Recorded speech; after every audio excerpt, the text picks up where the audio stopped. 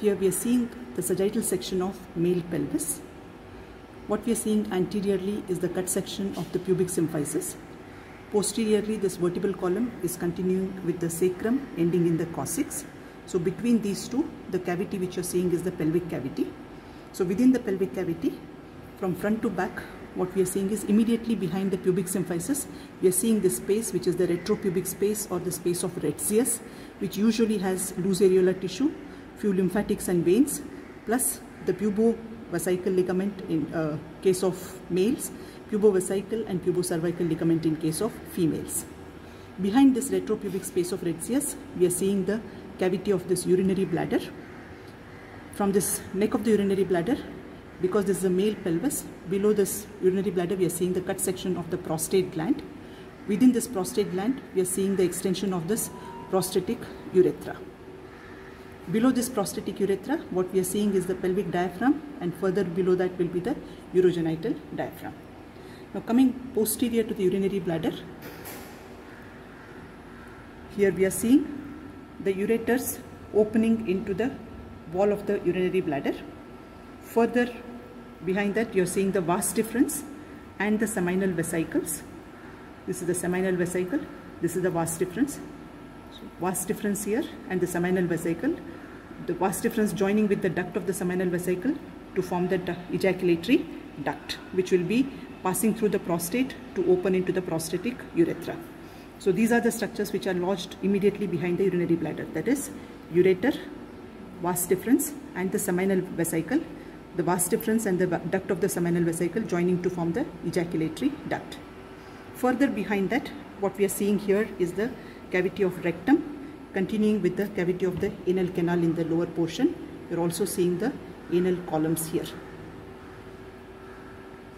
Behind the rectum and anal canal, in this lower portion, what we are seeing, this fibrous part will include the upper layer of Waldear's fascia, the middle layer of the pelvic diaphragm, and further below that, the anococcygeal raphe. In the upper part, that is immediately between the rectum and the sacrum, we have this mesorectal space, which contains the medial sacral artery, various branches of sacral plexus, sympathetic trunk and the parasympathetic nerves which will be supplying this pelvic viscera. Now these are the viscera which are present in the pelvic cavity. So far we saw the viscera within the pelvic cavity. Now let us talk about the peritoneal disposition. So this peritoneal layer, which is covering the posterior aspect of the anterior-abdominal wall, will enter the pelvic cavity, where first it will cover the superior surface of the urinary bladder. Then between the urinary bladder and the rectum, it forms a small depression here known as rectovesical pouch, and then it goes on to reflect on the anterior surface of the rectum. For the rectum, it covers only the anterior surface of the middle 1/3 of the rectum, anterior and lateral aspects of the upper 1/3 of the rectum. The lower 1/3 of the rectum does not have any peritoneal covering. Where this rectovesical pouch is present, there is a fibrous septum which separates the urinary bladder and the adnexa anteriorly and rectum and anal canal posteriorly. That sheath of connective tissue is the fascia of Denon-Villiers, which is again formed because of the zygosis of two layers of rectovesical pouch. That will act as a bloodless plane through which a surgeon can approach and do the surgery in this area. Now, tracing this peritoneum on either side of the urinary bladder, the peritoneum forms a depression that forms the paravesical fossa, and on either side of the rectum it forms the pararectal fossae. Now after covering this rectum, it then continues upwards to cover the posterior abdominal wall. So that's the peritoneal depression. So first it covers the upper surface of the urinary bladder, does not cover the posterior aspect or the base of the bladder. It forms the rectovesical pouch, then covers the anterior aspect of upper 2/3 of the rectum, where for the middle 1/3 it covers only anterior surface, whereas in the upper 1/3 it covers both anterior surface as well as lateral aspects of the rectum. So now we are showing you the section of female pelvis. So certain things are similar to that of the male pelvis. This is the cut section of the pubic symphysis anteriorly. Posteriorly, the vertebral column continuing with the sacrum and the coccyx, that remains same. Immediately in front of the sacrum and coccyx, we are seeing this rectum continuing as the anal canal, where you are seeing the anal columns here. Behind the rectum and anal canal and this vertebral column, we have in the lower portion the Waldeus fascia, pelvic diaphragm, and the anococcygeal raphe in the lower part. In the upper part, the mesorectal space containing all the nerves, vessels, and the loose areolar tissue. Anteriorly, immediately behind the pubic symphysis, the retropubic space again is similar to that of the males. As I told earlier, in case of males, it has only the pubovesical ligament. Here it has pubovesical as well as pubocervical ligament also. Then behind the retropubic space, we have this urinary bladder. Till here, whatever I am mentioning, they are same or similar to what we have seen in the male pelvis. Now, from here onwards, what I will be talking will be different. Below the urinary bladder, it just continues as the urethra. It does not have the prostate gland which we had shown in case of the male urethra, male pelvis. Posterior to the urinary bladder, we only see the opening of the ureters into the wall of the urinary bladder. Again, the seminal vesicles and vas deferens and ejaculatory ducts, which are part of the male reproductive system, they will be obviously absent here. Now, between the urinary bladder and rectum, the major difference is the presence of this uterus and its various parts. So that is what we are going to describe here.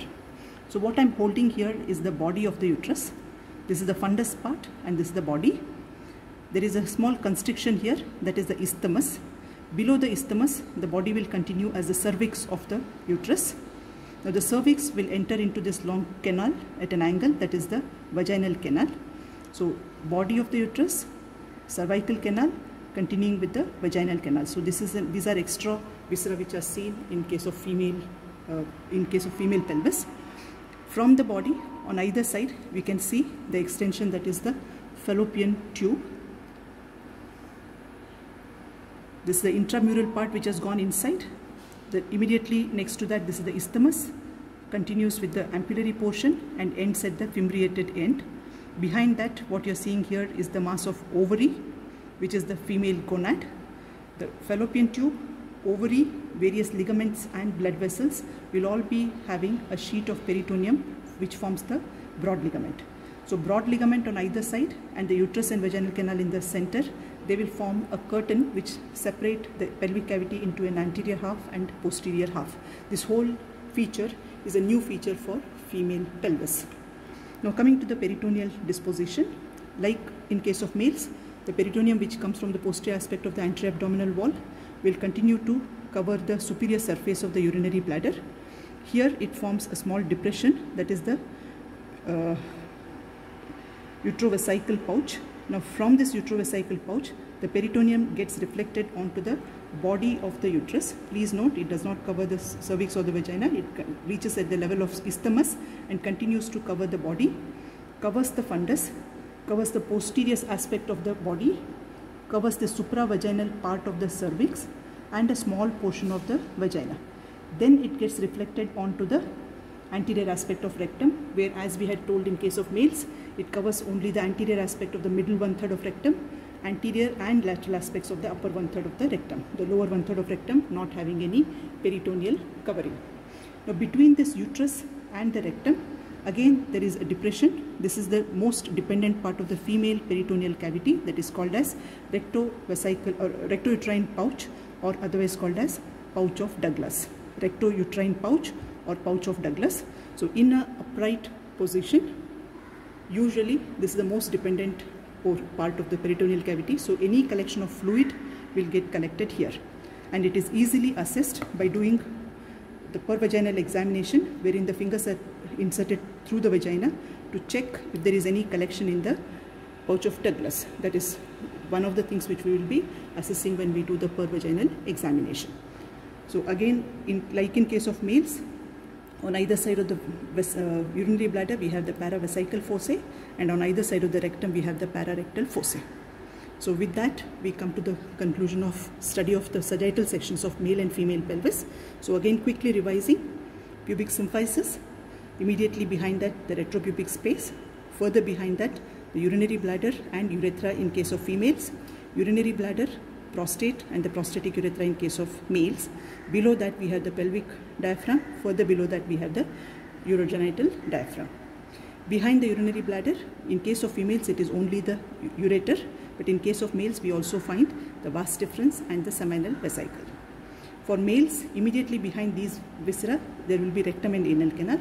But in case of females, we see the uterus, that is fundus body of the uterus, continuing with the cervix of the uterus, and then we also see this vaginal canal. Behind that, we are seeing the rectum, continuing down as the anal canal. Posterior to the rectum and anal canal, we are seeing in the lower portion the Waldeus fascia, the pelvic diaphragm, and the anococcygeal raphe, which connects the anal canal, or rather which positions the anal canal and connects it to the coccyx and sacrum. And then in the upper portion, however, between the rectum and the sacrum, we have this mesorectal space. So with that, we complete the study of sagittal section of male and female pelvis.